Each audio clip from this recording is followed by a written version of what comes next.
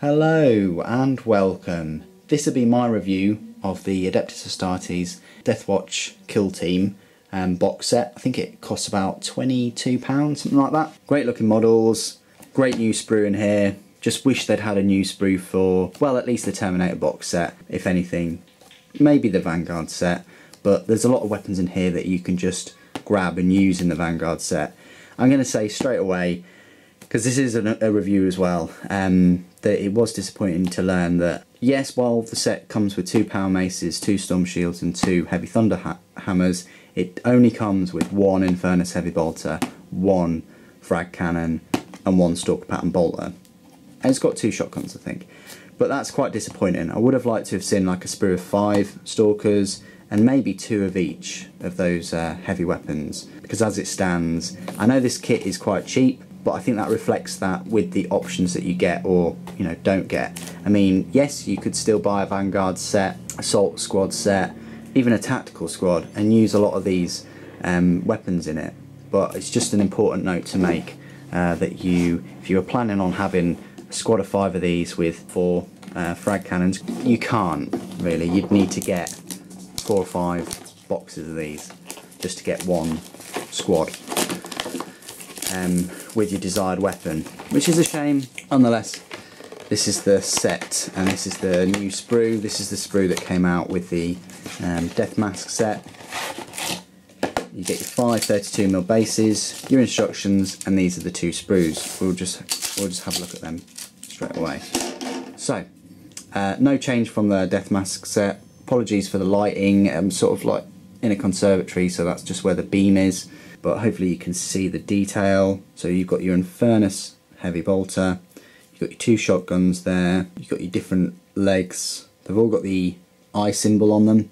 I mean, you could shave that off and use them as normal Space Marine legs. I mean, they're all Mark 8 power armour. So if you wanted a company or a few squads of Mark 8 armour, this is your best place to get them. I think the Stern Guard have Mark 8 too.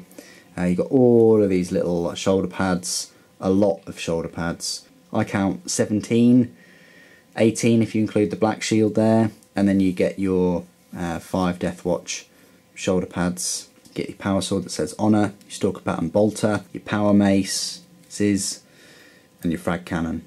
So that's that sprue. You get a storm shield, power mace, storm shield there. And then this is the other sprue. Again, another power sword. You get your Xenophase sword. You get all of these back chest pieces that have the combat blades on. It's excellent, and you get these lovely power packs with your built-in sort of targeter sensors. You get enough options here to build a combi weapon of your choice. You get your front armour pieces. All of them have an eye somewhere on. Even the one on the skull has an eye on the skull. And then you get your massive heavy thunder hammers too. And you get the extra sort of ammunition types that you can just put on the front of the armour. Helmet wise, you get all of these Mark 8 variant helmets with the sort of blunted front face grille. It's not anything separate, it's sort of moulded into the helmet itself, which it sort of needs to be if it fits behind the gorget or the high collar of the Mark 8 chest plate. And you get a few helmetless heads too, and you get a sort of a cloak. I don't think I used a cloak on my Death Mask one, so that'll definitely be, I'll be going for that, and I probably will be using the hooded figure, maybe even some of the helmetless heads. So there you go, that's the 2 sprues. What I'm going to do is I'm literally just going to put my Death Mask models on here and show you those models and give you the rest of my review. So join me in part 2. And welcome to part 2. So here I have all of my Deathwatch Kill Team assembled. You may notice that there are 10 instead of 5. I'll explain the reason why in a moment. So these are the models complete. So the front 5 are the ones that I made. So I went for this Deathwatch dude in the cloak and cloak over his head. I suppose it's a bit better protection than just nothing on him, but still I do question why they go around without helmets on. They've got all this armour and then it's negated by, you know, like a simple headshot. But I suppose they do move quicker, and they're quite taller as well, so maybe, you know, you have to aim up, and then they've got this gorget which protects sort of half their face anyway. But still, really nice model. I've gone for the Xenophase sword and the Combi Plasma. Obviously he still gets his special ammunition. Really nice looking model. I've put them all on these lovely bases, and he's sort of like running forward, pointing at the enemy. And then I've just gone a bit frag cannon, Infernus heavy bolter happy really. I didn't use a frag cannon in the box set of the Death Mask, so what I've done is I've just used that. So I made two of them. One's just firing it like a las cannon, because that's sort of like the new rules for it. And this guy, he's just, you know, walking with it. If anything, his pose actually looks better as if he's firing it than him, but still, there we go. Minotaurs, and I think they're the Griffins.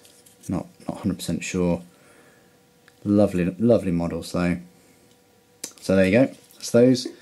And then I use the Infernus heavy bolter. Again, he's probably just laying suppressing flames down. He's Salamander, of course. And then this guy, he's just about to lay the smack down. He's just walking forward, about to swing, or he's in mid-swing at that power mace while keeping that storm shield, protecting his main body. And he's a black shield. So there you go.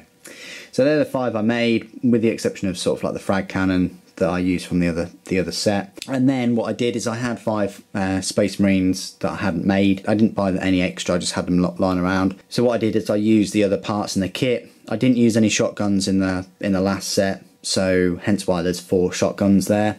But they're really cool looking models. I really like the shotguns. They've got some great rules as well. So we obviously got up close and personal Space Warfare. Forgotten the name of that one, but he's sort of got like a tunic on, knight helmet going on as well.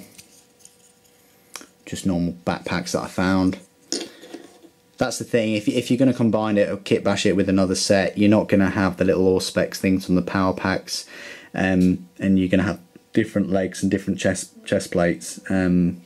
So just bear that in mind. And then I've got 2 other shotgun guys. This guy's obviously just about to end someone that's on the floor, maybe, in PO Fist.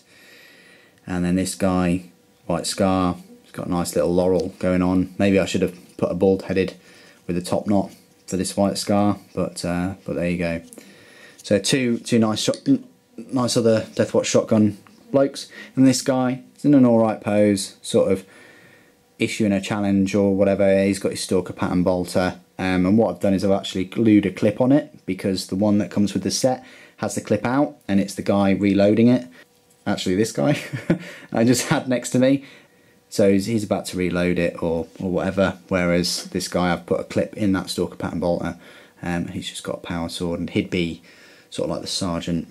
So there you go. Lovely little set, but obviously it does have its shortcomings. Like I said before, at the start, you only get 1 frag cannon, you only get 1 Infernus bolter, and you get 2 shotguns, 2 power mauls. It does have its shortcomings in its ability to kit bash, unlike, say, the Devastator box set, which is still one of my favourite box sets, because it comes with 2 of every heavy weapon, which is just fantastic. You know, 2 las cannons, 2 plasma cannons. It's just, you can kit bash the hell out of that set. And the Sternguard set, again, you can just take 2 lots and kit bash that. However, this set, so you can kit bash it with another set, but just be wary that you might not have enough of the shoulder pads. In a way, it might be worth you getting another box of 5 or 10 normal Space Marines and a vehicle. Probably the cheapest would be a Venerable Dreadnought, I think, or normal Dreadnought. That's a Deathwatch one that has that upgrade sprue with the 8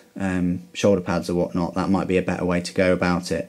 And I personally wouldn't make any Deathwatch without those shoulder pads. I think they're an integral part of the models. It's not so much that it has to have the little star and the skull there. You could have any arm and then paint it silver, but the shoulder pad is a pretty much of a must. So there you go. That is the end of my unboxing and review. Thank you ever so much for joining me today. Thank you for watching.